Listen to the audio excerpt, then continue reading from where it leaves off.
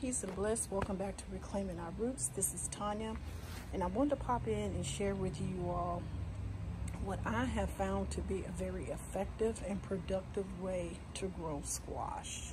As many of you all know, that I struggled with my squash this year, and I struggled with squash last year.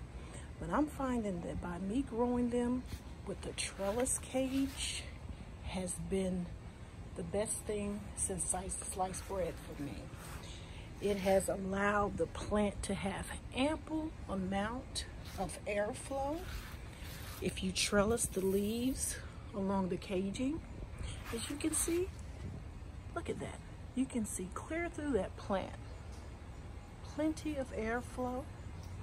I thought I suffered from a pollination issue with the bees, but I see if the plant is open enough, or if it's open and there's airflow, that means that there's a passage where the bees can access the blossoms and pollinate the plant. But I do keep it pruned at the bottom down here so that the leaves are not touching the soil to prevent disease. And it is taken off. I am so pleased. Look at that. We have squash, guys. We have more squash. And over here, we have more squash.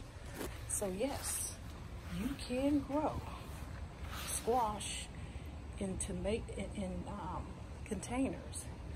But if you want to grow it effectively and productively, I highly recommend you pull it on the trellis system. It doesn't have to be in the cage. You can use cattle panel.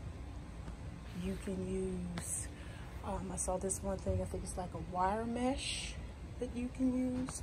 There's several different trellising systems that you can use to achieve this effect. But yep, I just wanted to pop in and show you all. I am happy, happy, happy. Look at that. I'm gonna have me some squash, y'all. Until the next video, peace and bless.